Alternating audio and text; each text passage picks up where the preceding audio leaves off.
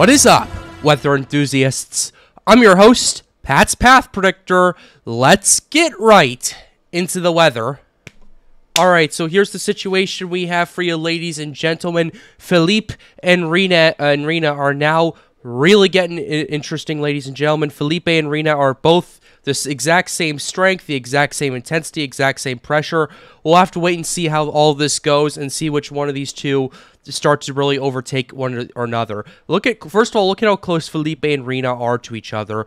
There's most likely going to be a Fujiwara effect going on with both of these systems. We'll have to see which one is the more dominant one. Phillipe does, I will say, look a lot more organized on satellite than Rina does at the current time. So we'll have to keep a very close eye on it as time continues to go on. I think this is Rina right over here, with the center being rather exposed. So, once again, have to monitor that situation as time continues to go on. Now we're going to go ahead and show you what we're really looking at, which is Phillipe and Rina. Here's the NHC advisories. Here's what we have with Phillipe. The cone is basically having this thing stall for the next couple of days before just doing a hard launch to the north by starting on Monday. And then from there, we'll have to wait and see how this goes, because this is a very weird situation, very problematic situation as well. Well, not exactly problematic, it's just incredibly rare. That's the problem.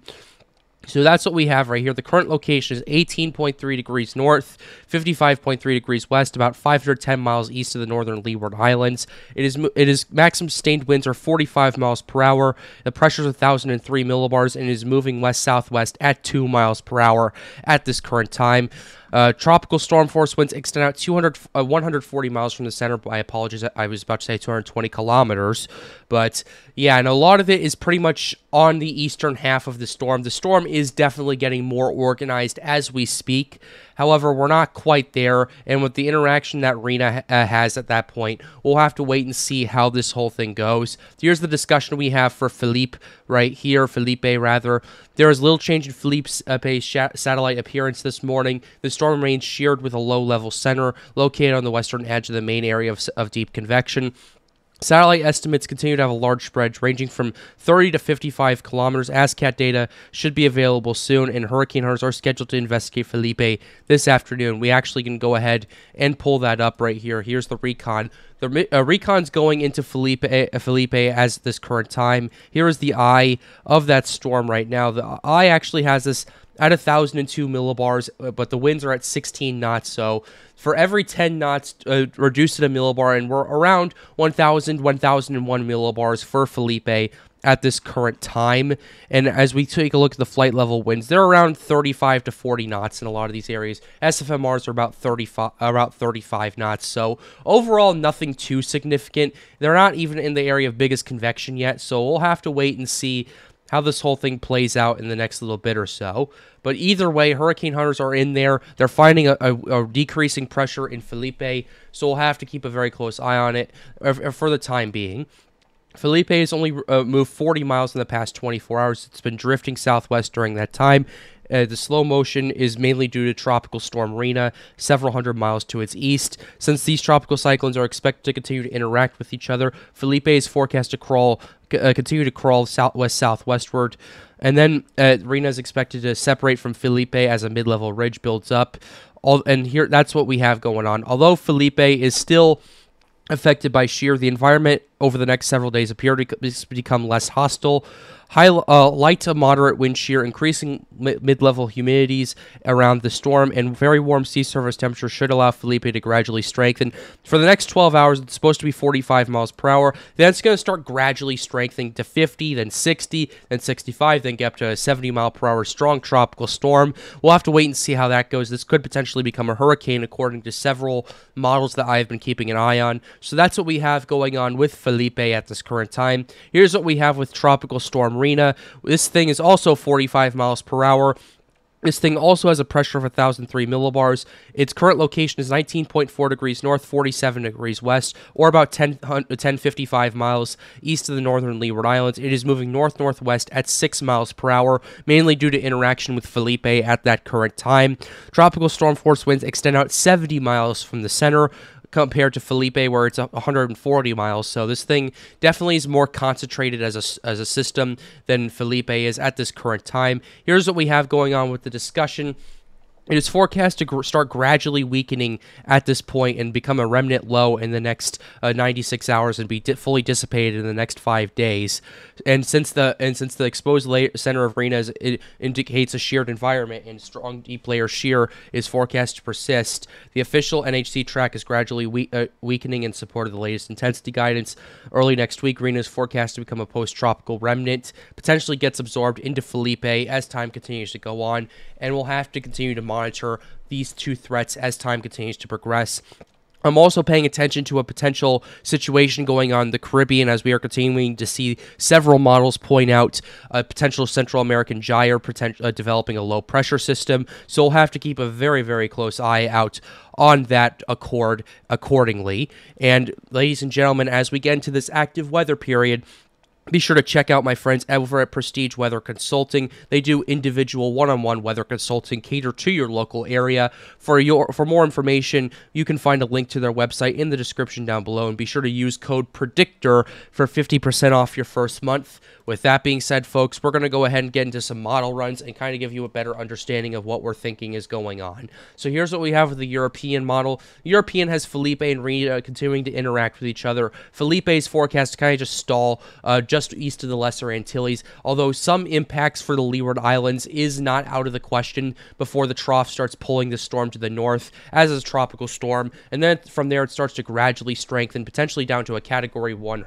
hurricane as a 994 millibar system, with the pressure only continuing to decrease, where we could see a mid-range Category 1 according to the European model. Steering currents aren't exactly the best at this point, and with what's going on with the European, it's actually forecast to push it further and further to the east in the tropics, which is pretty surprising to say at the very least. You don't see that every day unless you see the just steering currents absolutely collapse. So we'll have to keep an eye on it and see how this progresses. Now we're going to go ahead and show you the GFS model. Here is the GFS we have pulled up.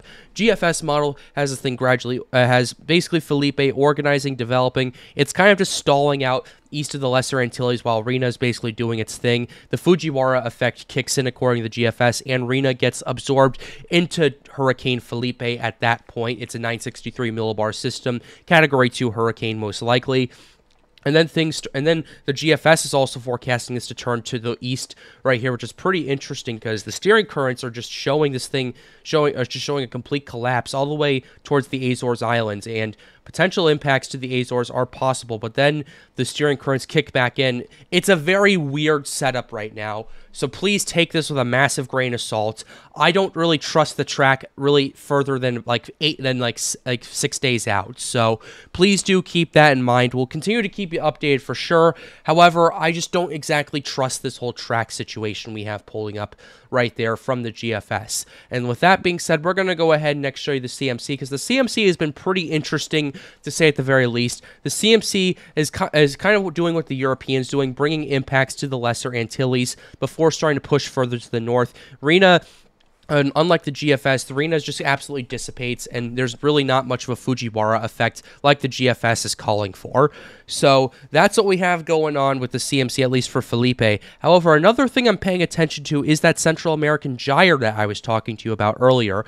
The CMC is about 6 days out when that gyre starts to really organize and develop as time continues to go on. And things get pretty interesting right here because the gyre, or rather the low pressure tropical low, starts to really just kind of hug the coast of Central America before making landfall in the Yucatan Peninsula near the border of Belize, and then after crossing the parts of southeastern Mexico, re-enters the waters, and we'll have to wait and see how that whole thing goes as time continues to go on. We've been seeing continued model runs of this thing potentially happening, so we'll have to keep a very, very close eye on it as time continues to progress. We'll keep you updated here. But meanwhile, with Rina and Phillipe, the CMC has been pretty much doing what the Europeans doing, bringing impacts, although as a stronger system towards the Leeward Islands, and then just drifting out to sea, and then kind of the steering currents just collapse from there, and we don't know what's going to happen at that point in time. So that's the CMC model right there. Next model we're going to go ahead and show you is the NavGem model.